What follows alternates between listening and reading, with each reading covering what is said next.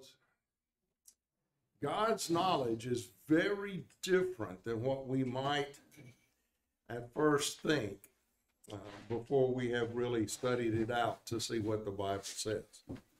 So remember, we're in this series of the eternal gospel from Revelation 14, 6 and 7, where the eternal gospel has those three main points: fear God, give God glory, worship the Creator. And that's our 3 points. Now, for several lessons now, we've been looking at the fact that the fear of God that the Bible is speaking about here, this right relationship kind of fear of God, is an active, growing fear. It's active and growing. It produces fruit. And if it is not active and growing, and if it is not producing fruit, then it is not the fear of God that the Bible speaks about. So, we're going to go back to the Gospel of John, chapter 15.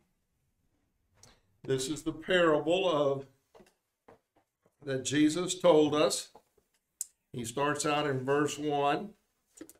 Jesus said, "I am the true vine, and my Father is the vine dresser. Every branch in me that does not bear fruit, he takes away. And every branch that bears fruit, he prunes it so that it may bear more fruit." And then jump down to verse 7. Jesus said, "If you abide in me, and my words abide in you, ask whatever you wish, it will be done for you. My Father is glorified by this, that you bear much fruit, and so prove to be my disciples." Now, we see here, and we know that the vine grows down in the dirt. It has its roots. Then the vine grows up, and they train it to be in a certain form. And the vine, if you've ever been to a vineyard where they have a lot of older grapevines, the vine itself may look dead. It looks really pretty bad. And then in the spring, the vine starts sending out some shoots, and the shoots have leaves, and then the fruit appears. And if they have pruned it right, if they've done everything right, it's a very bountiful harvest. Now, in our English Bible that we read tonight, it says, "My Father is glorified by this, that you bear much fruit." In Greek, it's very similar, but it has a different stress. In Greek, it would be something more like, "Any time when fruit occurs, my Father is glorified." So that the idea is not that we're going to bear fruit every day. There's going to be a growing season. There's going to be a fruit-bearing season. There's a harvest season. And these seasons keep going with the cycle of the growth, the fruit, the harvest, so that when we bear the fruit, that God is glorified. And as the process is going along, God is glorified too. But the spiritual fruit that's going to be produced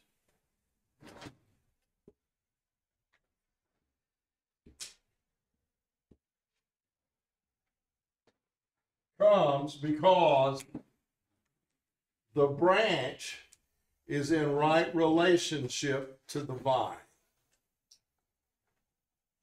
The branch has no contact with the soil or the roots or any of that life-giving nutrients except where it is in connection with the branch. The right relationship produces fruit. In our parable today,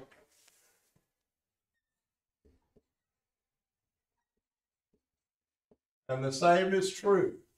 Yeah, this fear of the Lord that accompanies salvation, right? That's the word that describes the right relationship that Adam and Eve had with God before they sinned. It's the word that describes what God does for us when we are born into his kingdom.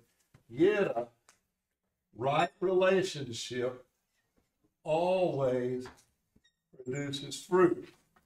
Now, just so we don't get messed up here a little bit, some people mistakenly believe that the fruit of Christians is other Christians.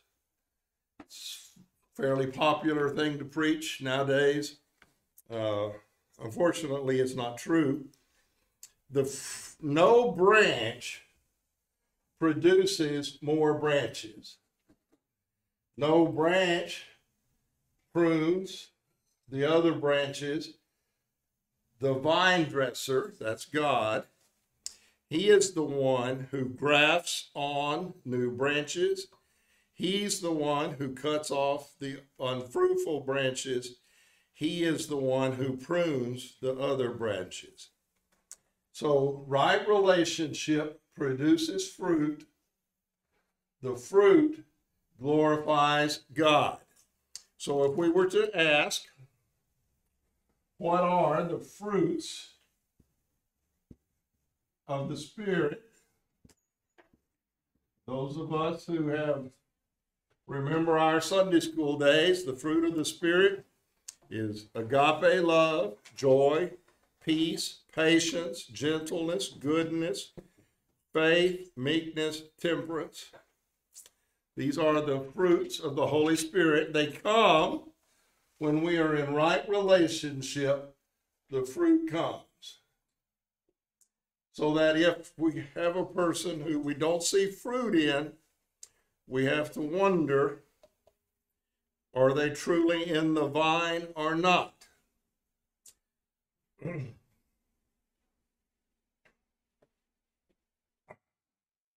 With that picture in mind, the first part of the eternal gospel is fear God,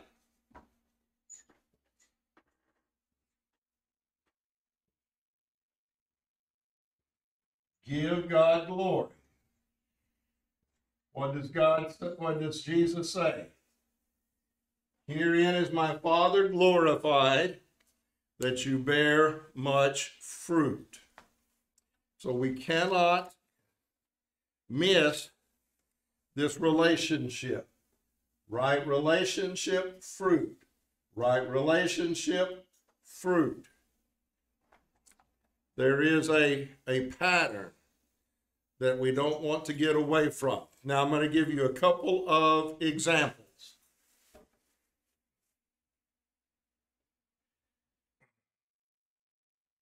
Look in Psalm 111, verse 10. Now,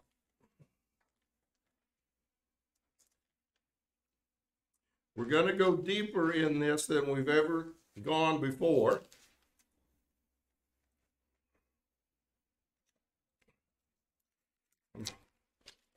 I'm hoping to be able to help you to see how these things work together. So in Psalm 111:10, the first part of the verse says, the fear of the Lord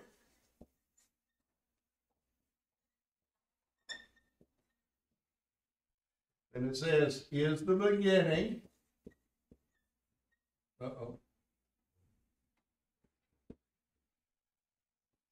The beginning of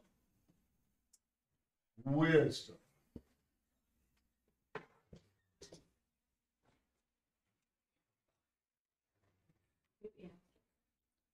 Hey, Charlie. Hey.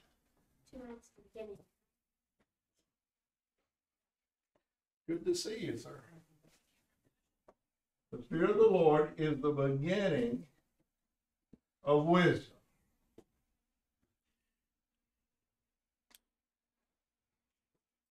Right relationship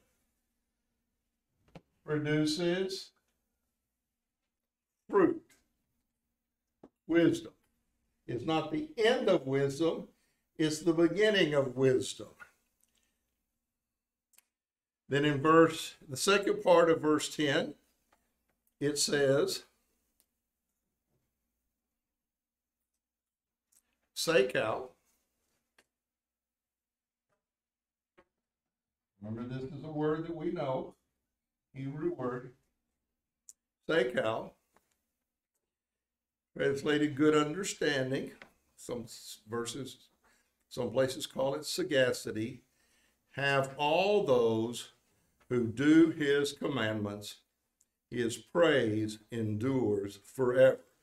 So, we know that Sekal happens when wisdom grows and matures, and the person has learned how, in a practical way, to use the wisdom in their daily life.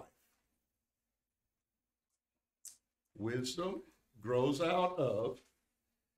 So if we use our pattern, we could say biblical wisdom grows out of right relationship with God. As wisdom grows in us, it produces Sekal, then Sekal. That's when it becomes mature. Okay? There's a pattern. Right relationship produces fruit. Okay? Question? Because we're going to stay on this all night. I'm going to give you lots of different examples. Proverbs 15:33.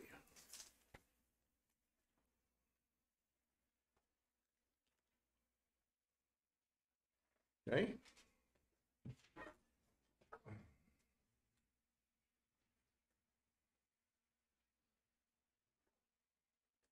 Proverbs 15:33. The fear of the Lord is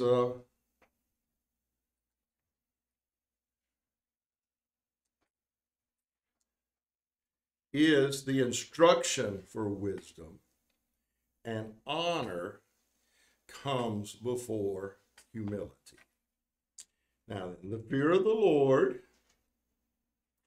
is the instruction.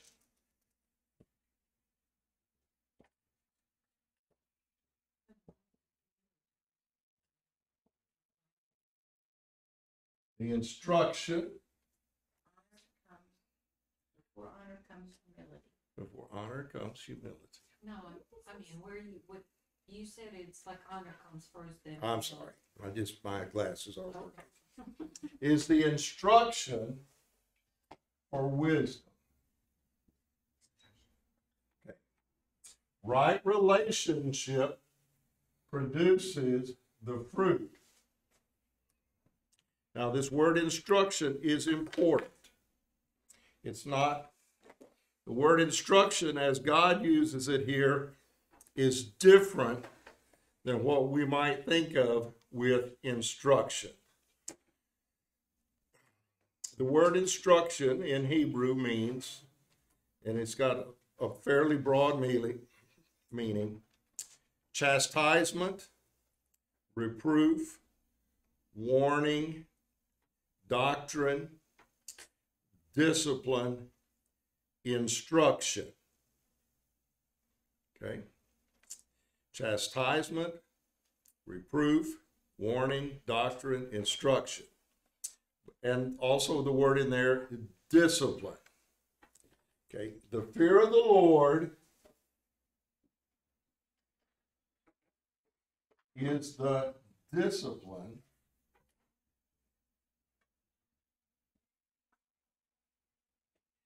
that leads to wisdom. What does this mean? How could we understand it? The fear of the Lord, when constantly exercised,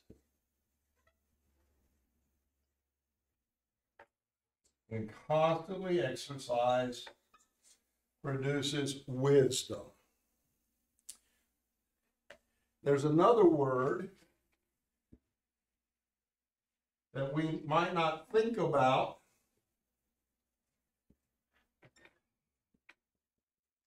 in this context. We could say the fear of the Lord, when tried, produces wisdom. What does tried mean in this sense? The fear of the Lord, when applied in a practical sense,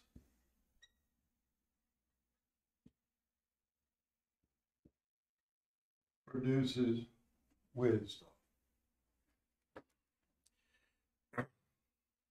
We understand Sakal and Sikal. That's talking about a person who has learned to use the wisdom and understanding of God in his or her everyday life, practical life, to make right decisions. Right? That's what it means. Here, he's telling us the fear of the Lord is the instruction. When constantly exercised, when constantly tried, applied in a practical sense, produces wisdom. What does he say in the New Testament? Let me see if I can turn to it real fast.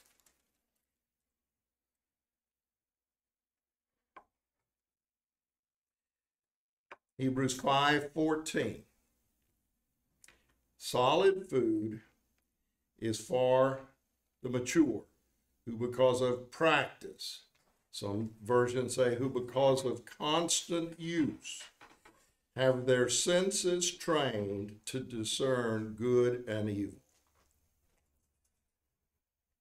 Who because of constant use, because of practice, have their senses trained to discern good and evil. Some people want to think about the fear of the Lord as being a interesting intellectual idea. But the Bible teaches the fear of the Lord that we use it in a practical sense in our life every day.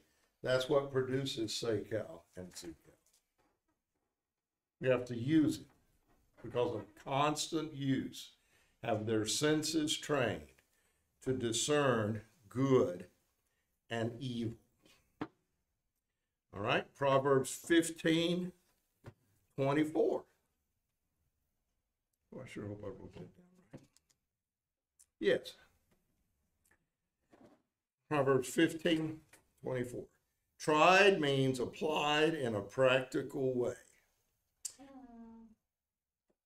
Okay, 15:24. The path of life leads upward for the wise. The word there is actually sagacity.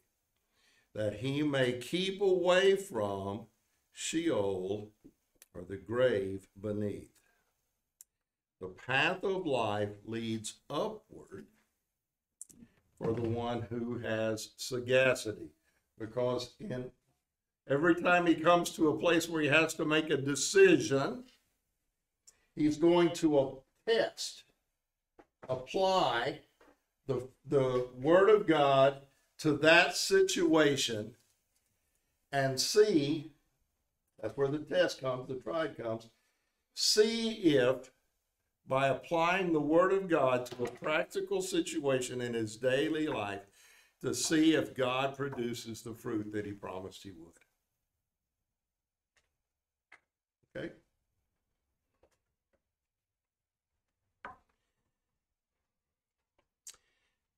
So Proverbs 1:7.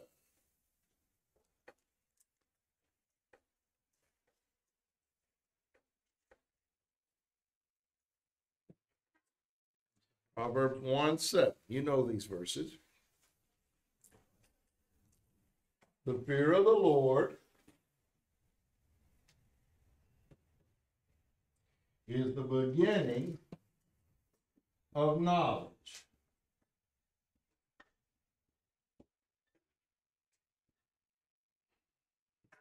But fools despise wisdom and instruction. Now that word there that's translated instruction is the same word from Proverbs 15:33 we just looked at. The fear of the Lord is the instruction for wisdom. Fools. Who are the fools? What are the synonyms? Fools. Silly. Seducible.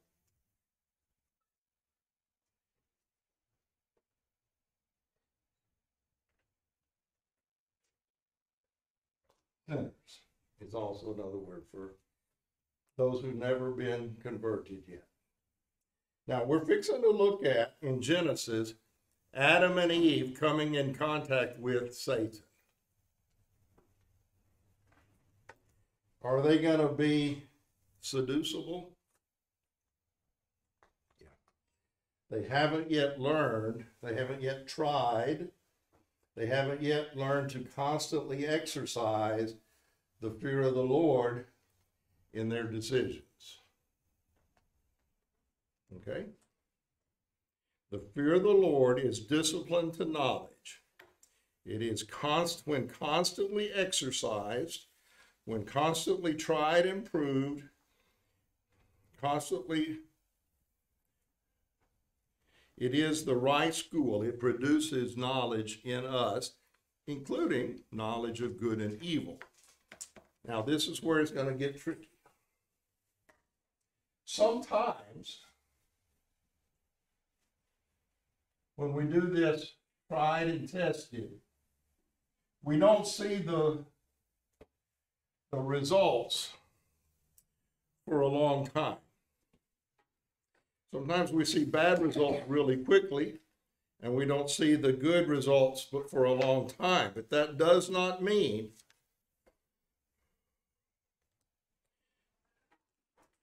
that God's word is not right. Try. That's our word. We're going to try. Try it in the sense of, in a practical sense, apply it. Tried means applied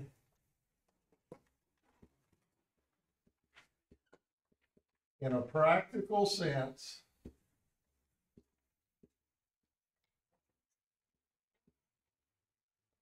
in everyday life.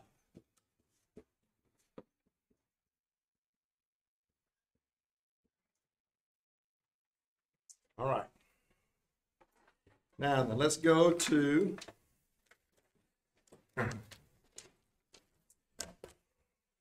we understand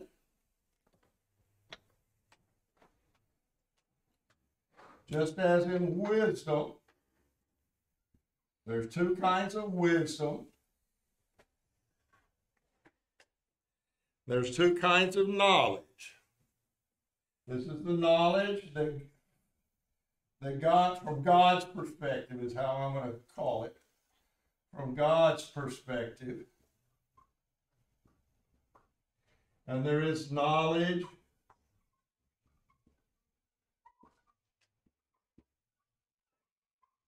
from Satan's perspective.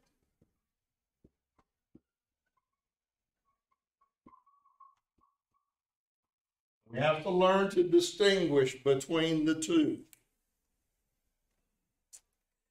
And to understand this, we have to go back to how we started tonight. We must understand the relationship between vine, branch, fruit. Fear God, always gives God glory, produces much fruit, and the fear of God as the discipline to wisdom, when it is constantly exercised, constantly tried and constantly proved to be true. Okay? When I was 17, God called me to be a pastor. When I surrendered to be a pastor, a preacher, I thought my life was over. I mean, I'm going to do it, but my life is over. All the good stuff is gone. Okay? But by obedience, I tried it. I applied it in a practical sense in my everyday life. Now, 68, I look back and I say, that was probably one of the smartest things I ever did, was to be obedient, because I can't imagine how my life would have turned out had I not applied in a practical sense. And very often, what we are applying is obedience. Even if we don't understand, we obey. So let's go back to Genesis 2:9. Some of this will be new for you. Some of this will be a review of things we've talked about many times. But hopefully you're going to be able to see this in this new perspective. So in Genesis 2:9, Adam and Eve are living in Eden. We've already talked about the fact a long time ago that the word means, Eden means rich place or delightful place, superabundance. And so in that good place, that rich place, God caused to grow every tree that is pleasing to the sight and good for food. Every tree that is pleasing to the sight and good for food. And in the past, we've talked about how, based on the size, and my friend, who that was his business, he had a gift to be able to determine these kind of things. Probably millions of trees growing in what we would call the Garden of Eden. So think about millions of trees on which are growing everything that is pleasing to the sight and good for food. Then there is a tree of life, just one. And there is one tree, the knowledge of good and evil. So, Eden was a spiritual kindergarten for Adam and Eve. Now we have to go back and understand what God is asking Adam and Eve to do. When we go back to chapter 1, verse 28, God has he has commanded that Adam and Eve be fruitful and multiply. Notice he doesn't say be fruitful and multiply and fill the garden. He says be fruitful and multiply and fill the earth.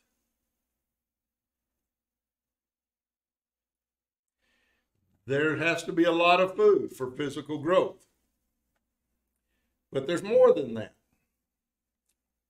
Not only are they to be fruitful and multiply and fill the earth, they are subdue the earth. To subdue the earth and to fill the earth, they have to learn transportation. They have to learn communication, because how can the people in the garden communicate with the people who are at the furthest ends of the earth? Transportation, communication. They have to learn all the sciences, medicine. How are you going to have all these babies being born if you don't have doctors and nurses? How are you going to raise these children? There's a lot that they have to learn physically. Then they have to rule over the birds of the sky and over the fish of the sea and of every living thing. Everything they need for physical growth is in the first huge number of trees, everything that is good for food pleasing to the sight. But they have to spiritually be prepared also. Think about 1 Corinthians 6:3. God didn't just suddenly invent 1 Corinthians 6:3. It's always been there. This is part of why God created people. 1 Corinthians 6:3. Do you not know that we will judge angels? People who are created now, a little lower than the angels, that in heaven we will judge angels. We have authority and a little power.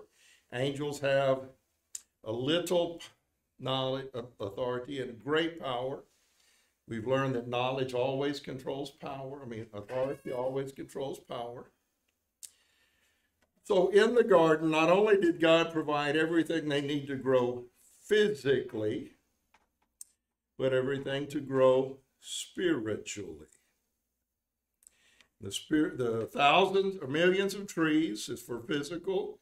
The tree of life, the tree of knowledge of good and evil, is to train them spiritually, so that they will be able to, when the time comes, to judge angels. Remember, the fear of the Lord, the right relationship, is our instruction for wisdom. When constantly exercised, constantly tried and proved, we grow. That's how we develop SACAL, sagacity. We've talked about that. And they have to learn discernment. Discernment. 2 Corinthians 2, 45, 15, and 16. We have to think about these things in the context of the Garden of Eden. 2 Corinthians chapter 2, starting in verse 15. 2 Corinthians chapter 2, verse 15 and 16. We, that's those who are children of God. Let's back up to even verse 14. That's fine. But thanks be to God, who always leads us in triumph in Christ, and manifests through us the sweet aroma of the knowledge of him in every place. For we are a fragrance of Christ to God among those who are being saved and among those who are perishing. To the one, an aroma from death to death, to the other, an aroma from life to life. And who is adequate for these things? The aroma. Is aroma important to God? Well, what is the seventh gift of the Holy Spirit in Isaiah 11, 1 through 3? Quick understanding or delighting. Why? Because they make the sacrifice. God smells the aroma when it's done right, and God is pleased. Aroma. Think about the aroma of life, the aroma of death. We do this all the time in our normal physical life. We take something out of the refrigerator. We open up the package of meat. It has a bad smell. Right? If it's fresh, it has one smell. If it's spoiled, it has another. To discern by smelling. So let's think about the aroma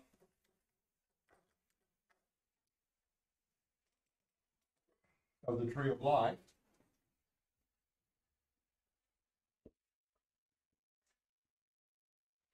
And the aroma of the knowledge of good and evil tree.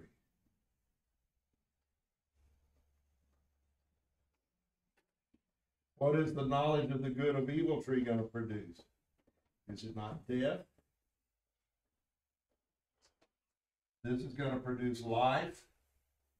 Does it? If physical food has an aroma, What kind of aroma do you think these millions of trees have for physical food? Would it not be a delightful, appealing smell? Huh? Bacon tree would smell really nice. A bacon tree would smell really nice. You said everything pleasing to the eye and taste. Okay. A bacon tree would be pleasant to the taste. Okay. Now, let's imagine every day on our walk out into the garden to collect the food we're going to eat that day, we walk by a tree that smells like, ooh, that thing smells like death. Been dead for 20 days out in the hot sun. But it didn't. Hang on. You gotta listen just a little bit more. Okay. All right. And then we walk by another tree that smells like life. Would that teach us discernment?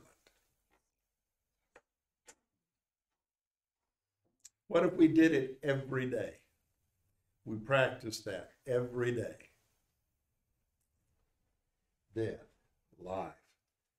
I'm going to go out and eat all these things that are beautiful, taste good, look good, smell good. It would teach us discernment.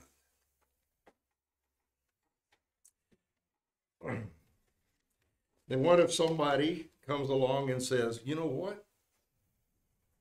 You guys, you're missing the best stuff. You see this stuff that smells really, really bad? If you do X, Y, and Z to it and put it in this special air fryer or a meat smoker or whatever, it's going to be great when it comes out. But it still smells bad because it still produces death. You see what I'm saying? Discernment. Now then, God created us to be a mirror of God's glory. We fear God in right relationship. We give God glory. God wants to grow and train us through the exercise of obedience to God's word. This constant use of God's word was to prepare us for eternal life and all that God has for us there. The fear of the Lord that is constantly exercised, tried and proven in our everyday life prepares us. Constant use, constant practice produces spiritual growth, giving glory to God. Now then, Proverbs 8:13. We're not going to be talking about the way it smells anymore.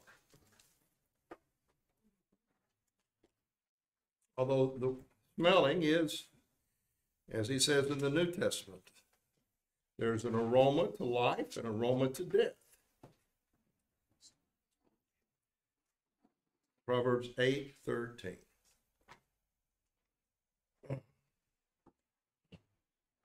The fear of the Lord is to hate evil. The fear of the Lord is to hate evil. So every morning, if I'm living in the garden, I'm going to go out to pick from the millions of good trees, and I walk by this tree of the knowledge of good and evil that God has told to me, if you eat it, you die. Being separated from the holiness of God, from the relationship with God, is evil. The knowledge of good and evil. But I practice constantly, every day, applying the fear of the Lord in a practical sense every day of my life. How does it look like? I hate this tree. I hate it. I hate it. When I walk by this tree, I say, ooh, this tree produces life. I love that tree. I love the millions of trees that God has given me. When we obey,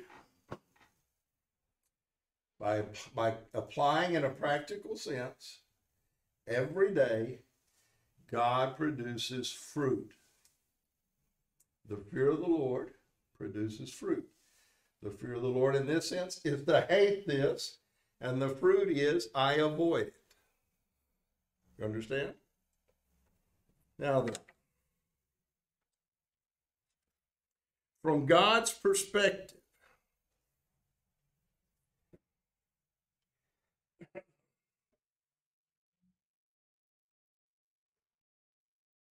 from God's perspective,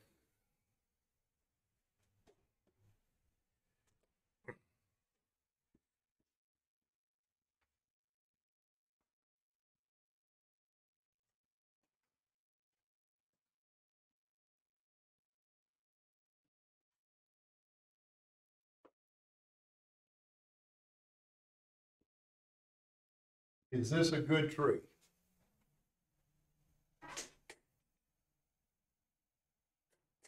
The answer is yes. It's a great tree because it is this tree existing that gives Adam and Eve, or us if we were living in the garden, that gives us the opportunity every day to apply in a practical sense in our everyday life the right relationship with God. The fear of the Lord produces wisdom, knowledge, and teaches us to hate evil. We cannot become mature spiritual beings, cannot be in God's kingdom, if we cannot tell the difference between Elohim with a capital B, Elohim, I.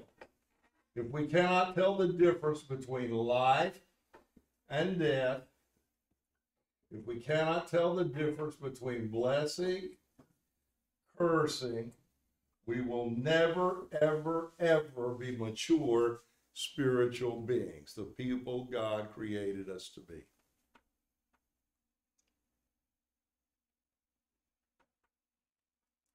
In our practical life, day to day, we have to be able to distinguish those things and others. And so God provided a tree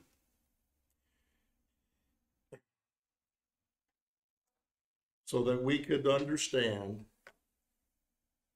evil exists without having to experience it.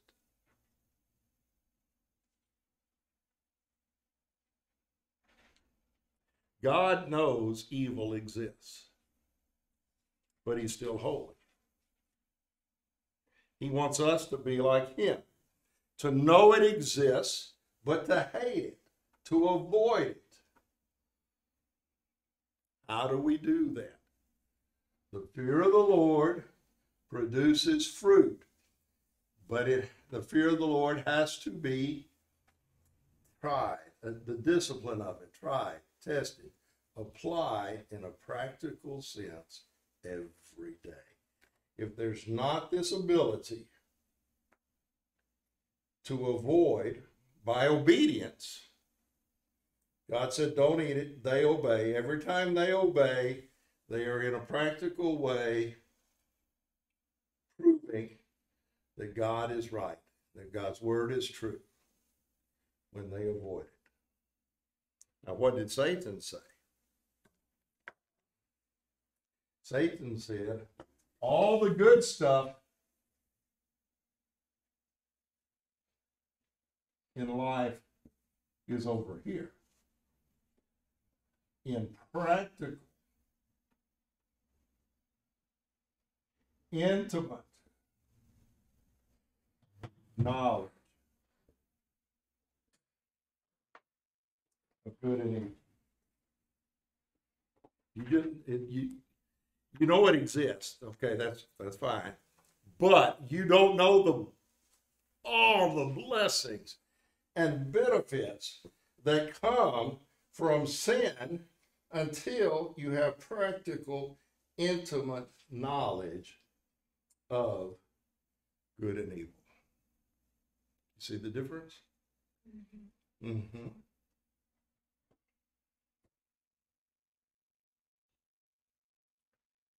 We avoid it because that's obedience. He commanded. When we obey, we grow. When we disobey, we go away. Satan says, you've got to have this. And so they did. Instead of hating it, they allowed it to separate them from the right relationship with God, from the holiness of God. And they accepted sin and death into their life. Now, from the perspective of Satan, you have to have practical, intimate knowledge. Now, I was thinking about this today in many different ways. So when it rains, we have mud puddles, right? And it's a lot of fun to go and stomp around in mud puddles. Lots of fun. I don't know. It is. It's not fun for me. But before we go and step on mud puddles, splash around in them, does it not make sense we put on our rubber boots? No. No? Bare feet is the best. Bare feet is best. Okay, but our rubber boots, Well, we're going to go stomp in mud puddles wearing our wedding dress? No. What would happen if we would ruin our wedding? How about our Sunday clothes? Mom might get mad if we go out in our best shoes and our Sunday clothes, start stomping around in mud puddles, because there's a contrast there. You go out in your dirty clothes and you get your dirty clothes dirty, who cares? If you go out in the best, what did Adam and Eve know? No, they knew the holiness of God. Coming from a fresh, daily encounter with the holiness of God, they saw evil and they jumped in with both feet. That's what we do also. well, They had the blessing of seeing God face to face. We have the blessing of God's word. We've never experienced the way of, their Of the holiness. level of holiness and the intimacy with God. So That they had. they have, and it's just, But we can, through applying in a practical sense every day the lessons of the fear of the Lord in our daily life. That's how we grow to it. All right, now from God's sense, our life is not rooted in our body. We need to think about this for a minute. Life is not rooted in our physical body. Our spiritual body was created for, designed for, by God as a place for the spiritual life that He gives us to live. The biological part of us is temporary. It's gonna die. The spiritual part of us is permanent. We have a body formed of earthly materials, the dust of the earth. It could not be essentially immortal. The only way an earthly body can be immortal is when it is transformed by the power of the Holy Spirit to eternal life. Does not the New Testament tell us that? When Jesus comes back, the dead in Christ will rise. Not all of us will sleep, but we will all be changed as our physical body is transformed by the power of the Holy Spirit to eternal life. The power which transforms bodily existence to immortality is spiritual. The breath of life existed before our body. The body just gives us a place, physical place, for the breath of life to live. The power comes from the Word of God. God spoke to Adam and Eve face to face. We have the Word of God, the spoken word, and the written word. We also have the living word, Christ. We also have the Holy Spirit. But the power of the Word of God comes through right relationship with God. When God gives us a new heart and he puts a spirit in us, the Spirit gives power. The Spirit of God works through the Word of God. Now, in the garden, God, after they sinned, God said we're going to have to destroy the tree of life.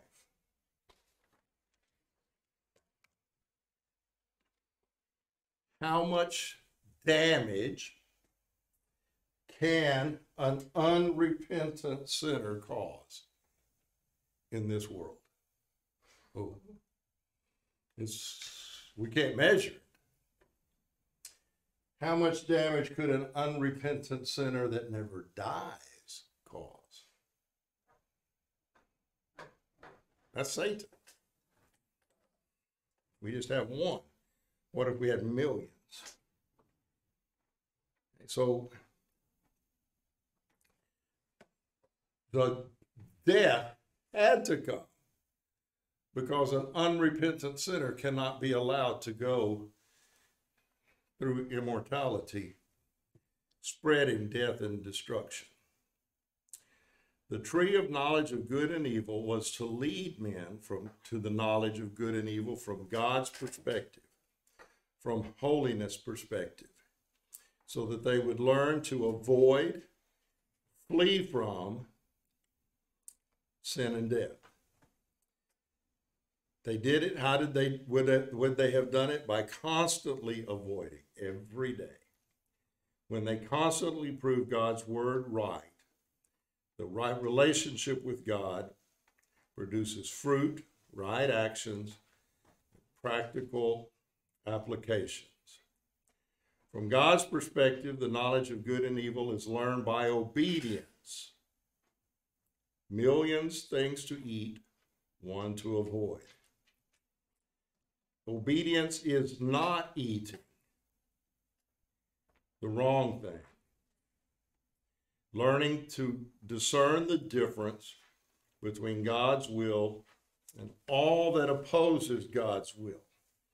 Through voluntarily avoiding evil, we prove that what God's word says is true. Had they not eaten, mankind could grow to its full development of freedom of choice that God gave originally to Adam and Eve by their obedience. What happens to free choice when we sin? Gone. It's gone. Once you sin, you're a slave to sin. And slaves have no meaningful free choice. We have that meaningful free choice only through obedience.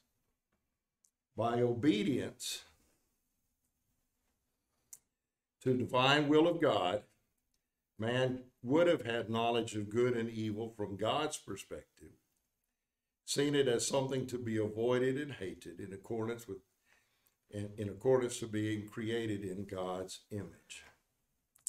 Now, in Genesis, Adam and Eve had not yet grown very much spiritually. They hadn't learned yet. The fear of the Lord is to hate evil. Had they would have immediately recognized the evil in Satan's approach. Instead of yielding, they would have resisted.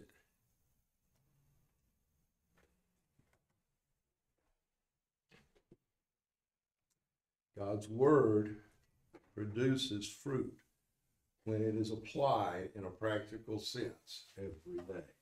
They did not apply it in a practical sense, and they sinned. Same thing happens to us. Same thing happens to churches.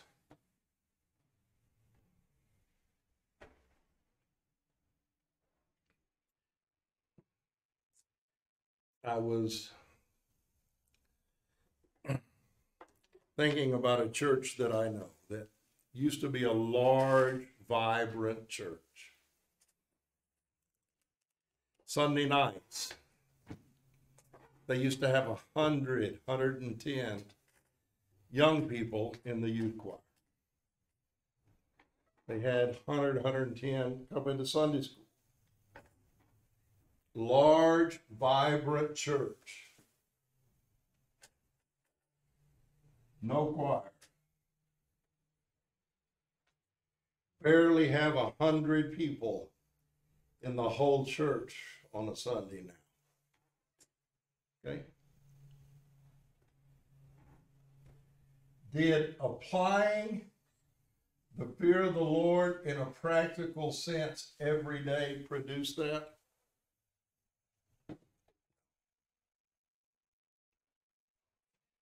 This is a long series of choices where instead of choosing God's way, they chose man's way.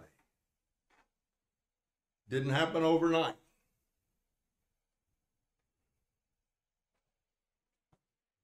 Each one of these places, they could have stopped and said, you know what, guys? I think we ought to try God's word this way this time. But they didn't.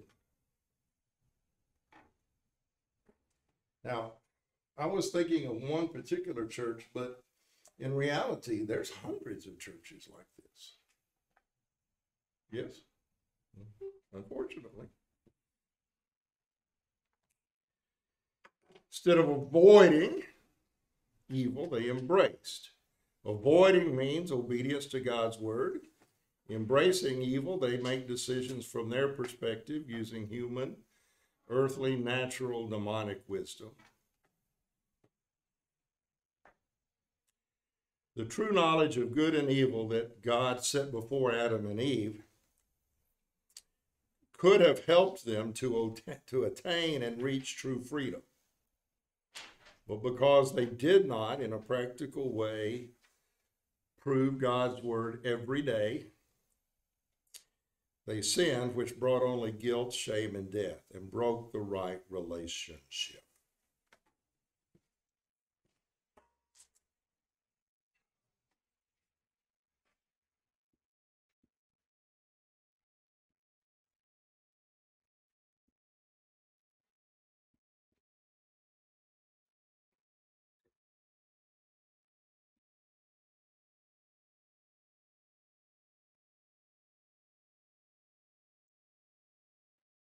These are tools that Satan uses to get us to leave the holy fear of God.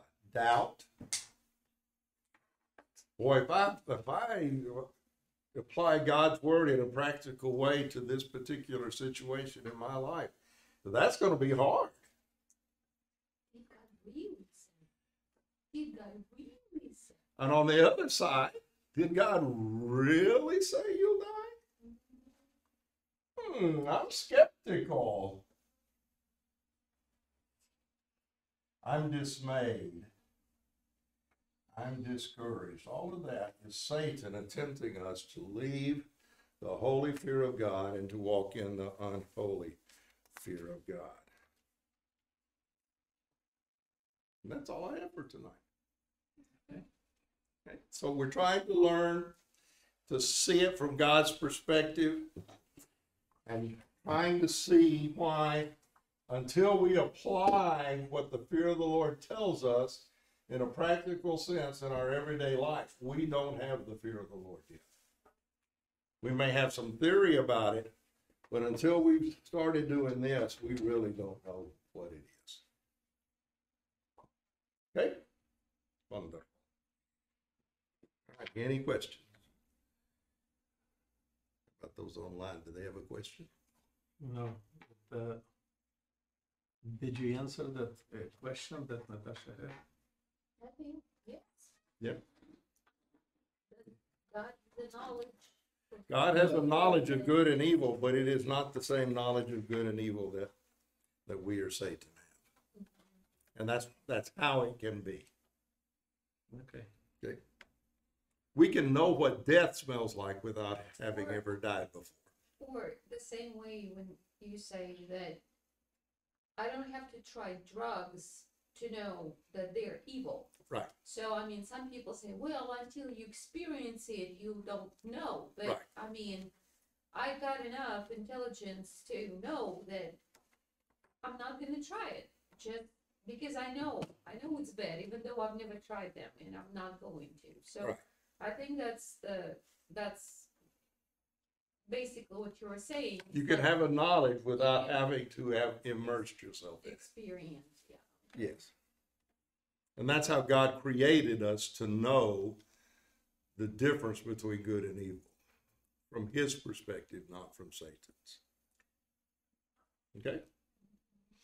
I don't know if it helps you or not. It helped me greatly when I was No, studying like this. the question that he said that now they like us, like knowing Good and the evil. good and evil. Why he compares, the knowledge that they start having it with the So, well, after they tried the fruit, so now they have this intimate, experiential Knowledge. yeah, like it So could. when he says now they are like us. Okay. But it doesn't mean Yeah. that God has. No, Yeah. God does not have that experiential knowledge of evil. Of course, but for some reason he will like us. In what way us? Okay, well, okay, that's the difference between theory and practice. Like we like God today too, knowing the good and evil, Right. In theory, right? ooh, I'm gonna get personal. In To theory, that side, go be personal to that group. I know to weigh as much as I weigh is not good. Yeah. Right? Duh. But in practice, Be like, I like ice cream. Yeah. See, in theory and practice. In theory, I understand certain things. In practice, we do certain things. And through practice, we try it and we prove it. I understand that. I just the only one thing that it's like it's not clear, well, like when it's like us, us, like it sounds now like they now, became like us, So, knowing good and evil. like That, God knows Okay, evil so, all right, so practically too. That's what. if Adam and Eve knew the same as God about good and evil, would they have done what they did? No. No. that it's clear to me. But since they didn't know, because they haven't yet, theory and practice. The practice, what we practice is what we believe. Okay. So I could say in theory, I believe tithing is good. It's useless until I have put it into practice in my life. I know nothing about tithing. Had they known good and evil like God knew good and evil, they would have hated it and avoided it. But they didn't. They were babies. They were just starting out. They haven't proved enough by constantly applying, and they became silly and seducible. Okay. Okay? But He still wants to think about it, so that's no, it's not like it's just like it's not like really important, but it's it is really important. well, like, I don't get it, like in a way, like why is like yeah, if they knew as God knew, like they wouldn't do it, but now they got it. They got this knowledge, like personally, and then what? He said now they become like us because they know evil like At least now they know the difference, but because they've known holiness, okay. and now they're living in sin. They know that. Okay. Okay, and do you think they ever wish they could go back? I would think so. Of course they did. What does the Bible tell us? You had to put an angel there. Yeah, he put an angel there so they wouldn't go back. But I mean, maybe not go back. They wanted to get the back to right relationship. Well, you think, or maybe they just wanted to get rid of the consequences. They didn't want to die, so they wanted to go back for the fruit of life, so Right. they could keep leading. And how about Genesis 4:26?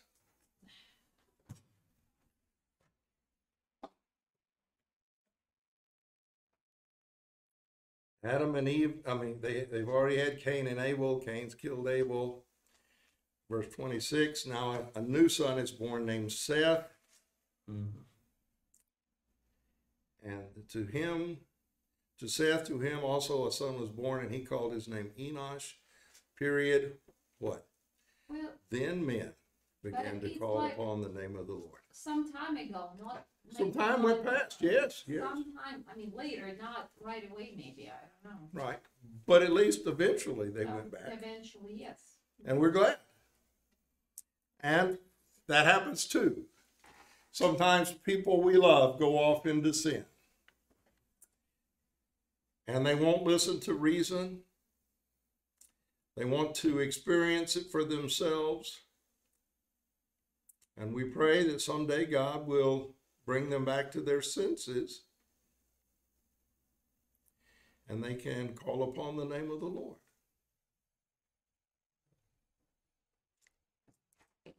But at least they did come back eventually. All right. Because here, the flaming sword was placed there to guard the way Yeah, they said- tree of life. Right. So, Because if they eat it, they won't die. see, And what did I maybe just that- tell you? Maybe that's what they wanted to go back to, Maybe because so. they didn't want to die. They didn't want the consequences. But if you have a man controlled by sin who never dies, that can do a lot of damage. Yeah, that's true too. So God says, hey, nope, nope, nope, nope, nope, nope. Nope, you can't come this way. Oh, boy.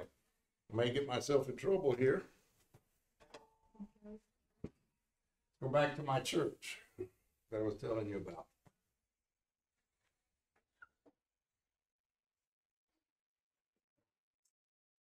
Did godly men doing sound biblical teaching produce this?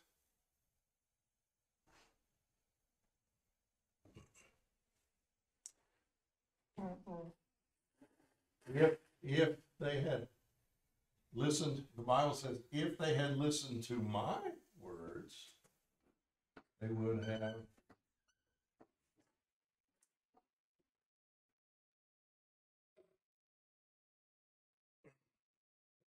Now, they weren't bad men.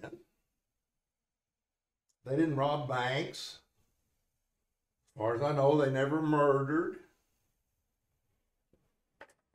A couple of them were accused of taking church money, but Yeah, but it's a little those are, Compared to killing. entrapment though, right? huh? It was entrapment though.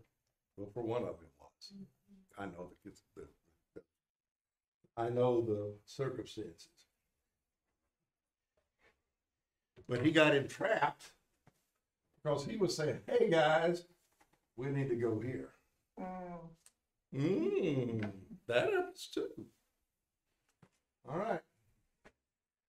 Practical, what we learn every day. All right. Thank y'all for your kindness and for listening, and we got finished.